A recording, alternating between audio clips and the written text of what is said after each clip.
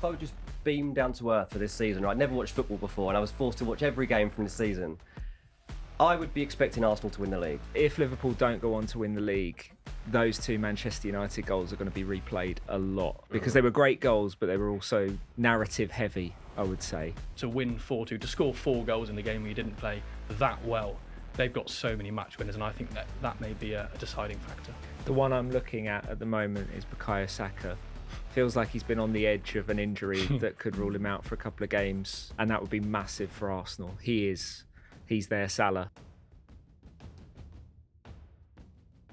Hello there, welcome to High Press, brought to you by William Hill in partnership with the Football Writers Association. I'm Vai Bhardwaj, and this is a show where we bring you the finest writers from Fleet Street to discuss the biggest topics in football. I'm pleased to say that today I'm joined by a stellar lineup. Liam Twomey from The Athletic, Dom Smith from The Standard, and Dean Jones from Sportslens. Welcome, guys. Now, in this show, we're going to be looking back at some of the most iconic title races and discussing whether or not this season's one is indeed the greatest one that you guys have ever seen. So let's start off with what happened this weekend, really. Arsenal winning, Man City winning as well, but Liverpool dropping points. I mean, how did you all see this weekend's results?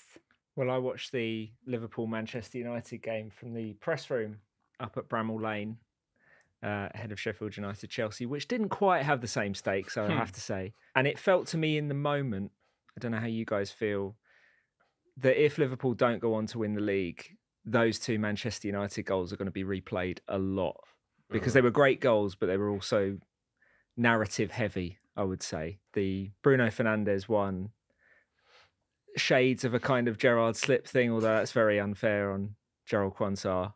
Hopefully for him, it doesn't turn out to be that significant. Yeah. And then, of course, the young phenom emerging, Kobbie Mainoo. There's no containing the hype now after a goal like that. So that was what stuck with me. I feel like that will be prominent in any montages of Liverpool not getting it done in Klopp's final season. Yeah. A lot of this season, I think, is going to come down to emotion. And I think that's what we saw at the weekend. Like, Liverpool were involved in an emotional battle at Old Trafford, and it kind of got the better of them. Like, their finishing was off. They weren't clinical. And then you watch the other two games, you watch Man City, put Palace to bed. You watch Arsenal, you think, actually, there's some pressure here for Arsenal. It's a tough game going to Brighton. And they win it so easily, really.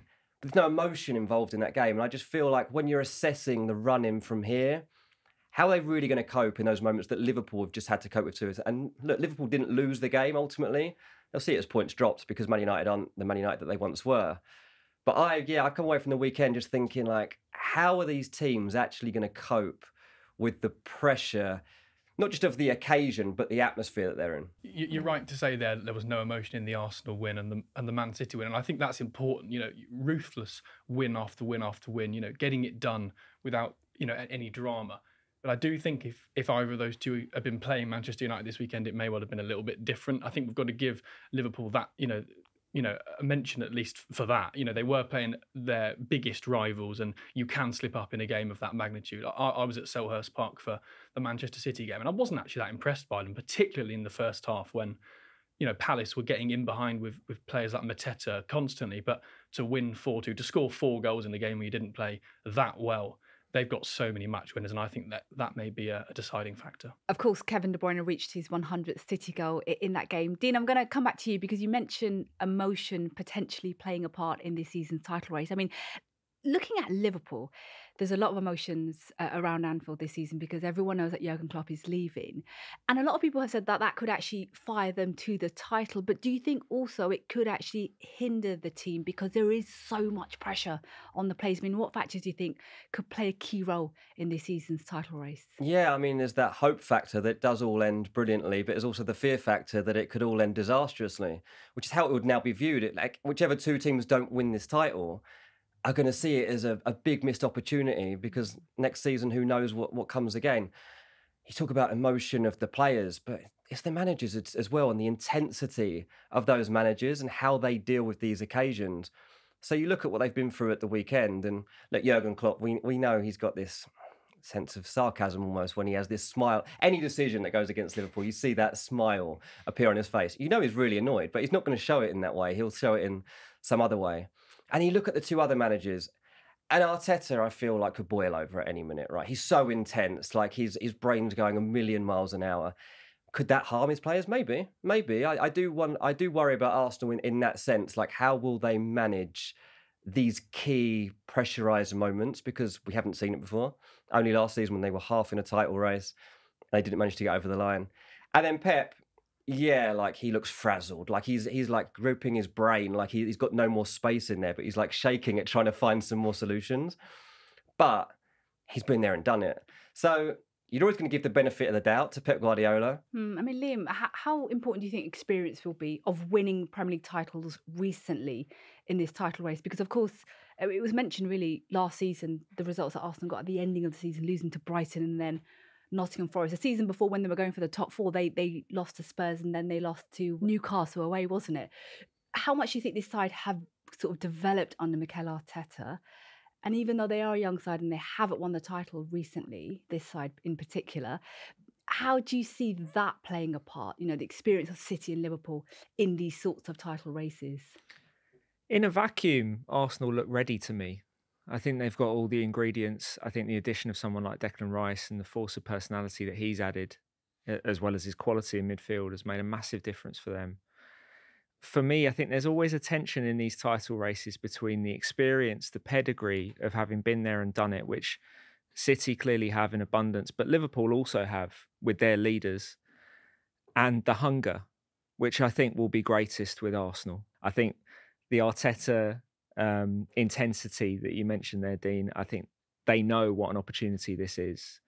And having pushed City for a while last year and then ultimately fallen away, I think they feel like it's their time. The thing that I find interesting, like, if I were just beamed down to earth for this season, right? I'd never watched football before and I was forced to watch every game from this season, I would be expecting Arsenal to win the league.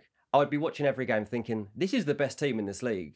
They've been asked questions, they've dug deep at times, and they've had, think of the first half of this season, there was a lot of like narrow wins, right? There was a lot of 1-goal margins. And so you start to doubt them over that. And then they start battering everyone, right? They're emptying stadiums everywhere they go. And you're like, okay, this team's the real deal. But because we weren't beamed down to earth just for this season, we assess them on more than that. And we know what Man City are capable of. We know what Liverpool are capable of. And we know that Arsenal might just have these little messages at the back of their brain like, are you sure we're good enough for this? Are you sure we're good enough? I think Declan Rice does change the picture. He's come in there as a £100 million plus footballer to progress a very key element of that team and to take them to the next step to actually challenge properly for a league title. And I think he's done it. And I think that the pressure on him individually and to actually change that team has been incredible, the way he stepped up to that. So, yeah, I think that Arsenal deserve to win the league. William Saliba. Last season, he was out injured for a long time, and a lot of Arsenal fans were like, this is why we weren't able to keep clean sheets and kind of get it over the line last season. He has been a bedrock at the heart of Arsenal's defence this season. How much do you think this title race could come down to keeping your squad, your players fit in what is the final couple of games? A massive part of it will come down to the availability of your key players in this run-in. You obviously look at Liverpool's squad throughout the last few months and they've been decimated at times. Man City have missed key players, but they've got the best squad in the league, so they've been able to cope with it. And Arsenal have actually been quite fortunate so far in terms of being able to avoid big injuries to key players. Now, we can't predict who might suffer problems, but someone will. Like, in these last 8 games of the season, they are probably going to, at some point, miss a Gabriel, a Saliba, a Declan Rice. And if that guy is missing for even 1-2 games, like when City have missed Rodri for 1 or 2 games, the knock-on effect of that can be huge. So it'll be interesting from Arsenal's perspective. If one of those key players goes, can they cope with it? You mentioned there that Arsenal haven't had too many serious injuries this season, and they have been fortunate, and I think we should mention that. But I actually think we should also therefore mention and give some credit to City and Liverpool for some of the injuries that they've had. They had and absences that were not because of injury, like, for example, Mohamed Salah, who was sort of injured and sort of at AFCON, for a long period of time, which is a big miss. He's their best player. They had Szoboszlai injured for a long time. Manchester City lacked De Bruyne for months. I think he got injured on the first game of the season, didn't he, at Turf Moor against Burnley, and Erling Haaland as well. And the way that those two teams have been able to go toe-to-toe with Arsenal, who, given those injuries, have probably had the best squad in the Premier League over the course of the season, given the importance of players like De Bruyne, Salah, Haaland. I think Manchester City and Liverpool actually deserve a lot of credit for how they've stayed there despite those serious injuries. The one I'm looking at the moment is Bukayo Saka. Feels like he's been on the edge of an injury that could rule him out for a couple of games for about 6 weeks. And that would be massive for Arsenal. He's their Salah. He's their difference maker in the final third. So if he can stay fit, I think allied to that defensive identity they've got, they might have enough to get over the line. But if he goes down for a significant period, it could look very different for them. Yeah, and of course you've got Europe to throw into the mix, haven't you? Because of course City and Arsenal are in Champions League action and Liverpool are in the Europa League. So let's see, obviously, what happens with the remains of this title race. But let's now move on to the most iconic title races of all time. I mean, 2012, when Man City won it on the final day with Sergio Aguero scoring that dramatic winner in added time against QPR. Let's start off with that one, because I think, for me personally, that was one of the most iconic ones. I think it was just the fact that City beat their city rivals Manchester United to the title. So that you've got that in the mix. You've got, Man United at Sunderland, I think they were. Thinking they'd won it, that goal from Aguero coming in added time, dramatic fashion. There'd been a red card in that game as well. I mean, what do you remember from that day and that season as a whole? I remember listening to it on Radio 5 Live and I was just sat in the garden and just thinking, I can't believe that a 38-game season would come down to this. It was just extraordinary. And yeah, not only the last game of the season, but the last minutes of the season. You actually couldn't write it. If you wanted to write the end of a Premier League season, you would write it like that. And you've got Manchester United, as you mentioned, walking around, Wayne Rooney walking around thinking that they may have won the title again. And they hadn't, because of extraordinary circumstances with Manchester City. And also that was their first league title as well. And to win it in that fashion is just genuinely extraordinary and so dramatic. And I think the Premier League and the broadcasters of the Premier League dined out on that for 5, 6, 7 years, because it was such an extraordinary moment. It is an incredible moment, and it sells the Premier League so well, because at that point, the Premier League was really starting to assert itself over La Liga, Serie A, these other leagues. And not only could it then sell that it's got the best players, it could also sell it's got the best drama. It was an incredible... I don't actually think that the title race was the best title race. They were certainly close, but I don't think the quality of football was as interesting, or the drama between the managers. And we love to personalise title races, I think, through the managers. We've mentioned Arteta and Klopp and Guardiola for that reason. They're such interesting, engaging people. I'm not sure we had that in that title race, but the way it ended, incredible. I honestly didn't think we would see a moment like that ever again. I think even in the commentary it said you'll never see scenes like this again. And you get to this season, you're like, maybe we will. Maybe we will. Like, I don't think it's impossible that don't quite see that same drama on the final day of the season. But now that we are in a situation whereby we might get a title race that goes right down to the wire, I think that day comes more into vision again. And you start to look back on how that game opened up, how that moment came about. United fans will still say, QPR could have kept that ball down the other. QPR could have done something there. There was no need for that ball to break in the way that it did. And I'm sure that they're still reeling from it. But for City, they'll be replaying it again, being like, it might come down to this. And remember, if it does come down to it, you are the ones that will win this title. Another really good title race for me was 2009-10 between Chelsea and Manchester United. And Chelsea, I mean, that season statistically has faded a little bit with what Liverpool and Manchester City have done in the last couple of years, but 103 goals that year and they win the league by a point. And they had to go to Old Trafford a few weeks before the end of the season and win in order to actually get that point. So I think scoring that many goals or conceding so few goals should be rewarded in that way. I think we should also mention 2015-16 as well, which wasn't as high quality a title race, but for it to have been Leicester City versus Tottenham, which no one predicted at the beginning of the season. Well, there were 5,000 to 1 outsiders, weren't they? They were, yes. And I remember seeing some stories that some people had put 20p on it. And bought themselves a new house. It's 20p excellently spent in hindsight, isn't it? But I remember Claudio Ranieri obviously came in as their new manager, Leicester, and they won on the first game of the season against Sunderland 4-2. And I remember thinking that's quite an impressive result. They've survived relegation the previous year. Jamie Vardy had scored quite a few goals in the final couple of months of the season. He'd got himself an England debut on the back of that. But they weren't a particularly excellent team at the end of that season. They just survived relegation by getting a few decent results. And in came Ranieri, and they just kept winning week after week after week. And the quality of the football that they were playing obviously was not as good as the quality of football that Tottenham were playing. That was the Dele Alli season where he scored 20 goals, was just absolutely incredible all season.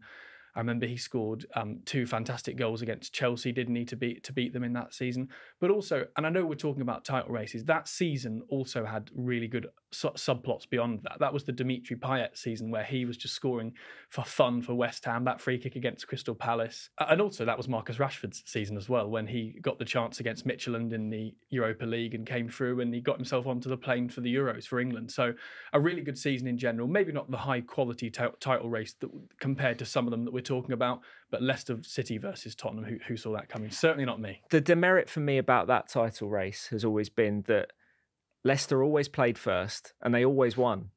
So Spurs were always a few points behind. They were always playing catch up. There weren't really the momentum swings. The drama came from, wow, they're actually going to do this. Week by week, it became clearer and clearer that they didn't really feel the pressure. They felt like they were playing with house money, essentially. And it was Spurs who felt the pressure of overcoming this long history of being the third. glamorous underachievers. Yeah, and ended up finishing third in a 2-horse race as the banter goes. So I think ultimately that's probably the greatest story of the Premier League era, but maybe not the greatest title race. Pep Guardiola versus Jurgen Klopp. That's been quite a rivalry in recent years, has it? We haven't seen the Arsene Wenger pushing Jose Mourinho moment or anything like that, but their teams have really gone toe-to-toe, and they've just taken the level to another level, really, in the Premier League in terms of what you need to win the title. Yeah, I think it's probably been the purest sporting rivalry that we could have imagined, both on a coaching level and between the two teams. How many sort of mass brawls have you seen in those games? Really, they've been some of the highest quality big game clashes I think we've seen in the league, and some of the most tactically interesting as well. No two of them are the same, really. They're all chess matches in and of themselves, but Klopp versus Pep has never quite taken off in that sense. I think they've got too much respect for each other and how good they are. I think they both recognise they're the two preeminent coaches of their generation, and they both represent a certain style of football that's bigger than just themselves. It's very new age, isn't it? It's a new age rivalry. Like this sort of rivalry didn't used to exist. You wouldn't have got Ferguson acting like this with a guy he's going toe to toe with season after season after season, because it wasn't the way things were done, and you wanted to get aggressive and angry and wind people up. And the world's changed in the last few years, like generally, and that has been reflected in football and certainly in football management. But I think it had to be, because you can't manage players the same way as Ferguson once did. You probably can't even really manage teams the way that Mourinho did, and that wasn't even that long ago. Mourinho's found that, among others. Exactly. I think as well, like you think back to Ferguson and Wenger, like Ferguson was the king of the league. And Wenger arrived, and Ferguson barely knew who he was. And Wenger came in with a self-confidence and very quickly started to make his mark and shake things up a bit. Ferguson didn't like that at all. And I think he struggled to respect him for a while. But even once he did respect him, he couldn't handle it. And he was rattled by it week in, week out. And they really wound each other up. And, through the years, I've done plenty of Arsene Wenger press conferences, and once he gets rattled, he's really like, it's bubbling underneath there, and he's trying to control it. And he can't, especially if it was about Alex Ferguson. In terms of that coming back, I think it's very difficult, especially when you talk about Man United. Like, okay, Ten Hag's there now, and occasionally you see flashes of it. But even if you hear about if Ten Hag doesn't keep his job, who comes to replace him? Gareth Southgate's talked about, Graham Potter's talked about. You're not talking about a guy here that's going to come in and start confronting everybody like Ferguson used to, or like Mourinho did when he came in, calling himself the special one. Like, that type of personality doesn't seem to exist right now when it comes to making big appointments. Okay, so let's go to what happened on the final day of the season. Do you guys believe, with it being so tight, 1 point separating the top three, 7 games left, tricky fixtures coming up, Tottenham have to play all 3, don't they? Do you guys think this is going to go down to the final day? I do think we'll see a title that's won on the final day, even if you have somebody that's in front at that point. Like, personally, I think Man City, it still feels like it's their title to lose. Like, it is, because they've had their hands on it for the last few years. But in the sense of like where they are in the league table now, it doesn't look like they're in control. Yet somehow I feel like they are in control and this is still theirs. Dom? I would agree that it will probably come down to the last day of the season, and I also think it will be 2 rather than 3. One will have dropped off. But I don't think that the 2 who could win it on the last day of the season will be level on points necessarily. I think maybe it might be a one needing a win and another just needing a draw, or there's 1 point between them. I think we will see some separation. I don't see 7 games, all 3 teams winning all 7 games. I think that would be pretty unlikely. Do you think there will be like a shock result somewhere along the way? I think there'll be at least one, to be honest. And I hope so, just for the drama. Yeah, how about you, Liam? I'd love it to be all 3 on the final day. And they're all at home as well on the final day of the season. Yeah, it would be amazing if they were all still in it. But I do think it will probably be 2. I think that's the best we can realistically hope for. With Manchester City, because, as you said, they've got the best squad in the league, because they've got the best coach in the world, they always feel like they've got the widest margin of error of any team, that they can rotate more, they can, make mistakes in games and still win. But I just feel like they're not quite as controlled and on it. I mean, it's hard to be more of those things than they were last year when they won everything.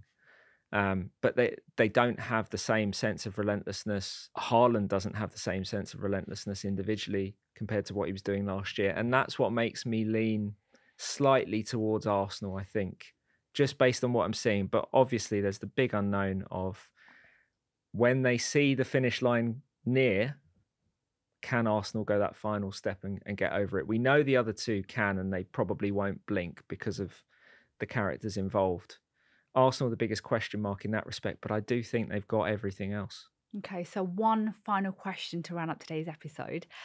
Are we witnessing the greatest ever title race in Premier League history? I think we are, actually. I think we are. This is the best title race we've ever seen, because I've never seen 3 teams at this stage so close to the finish line genuinely believing they're going to win it and all thinking they should win it. And it's going to be so traumatizing for those 2 teams that don't get their hands on the trophy, especially if it's Man City that actually still win the title this season. Like, what's that going to say to everybody else? If a season that they weren't at their best, that other teams have dominated the league for long periods, if Man City still come on top, it's totally demoralizing for everybody. Yeah, sadly, it's probably the most likely outcome. Dom? I think it is the most interesting and the best title race we've seen because, as Dean says, it's 3. Will it prove to have been the best? We'll have to see, won't we? But at the moment, with them as close as they are, yes, it is. As things stand, you're saying yes. And Liam, finally? To this point, yes. But there's a big caveat in that I think when we're looking back on the greatest title races of the Premier League era, we look back on the last 7 or 8 games, which we haven't had yet. There will be twists, there will be turns, and how much they shift the momentum, how much drama is involved, how many unpredictable narratives are thrown up, I think will make all the difference in terms of potentially lifting this one above some of the others we've talked about. Well, it's been absolutely fantastic watching what's happened so far in the Premier League. I'm sure the final 7 games are going to bring a lot more drama. Guys, thanks so much for your thoughts and opinions on the most iconic title races and, of course, this season's title race as well. Now, if you enjoyed today's episode, make sure you hit subscribe for more weekly content. This is High Press, brought to you by William Hill in partnership with the Football Writers Association. 18+, please gamble responsibly.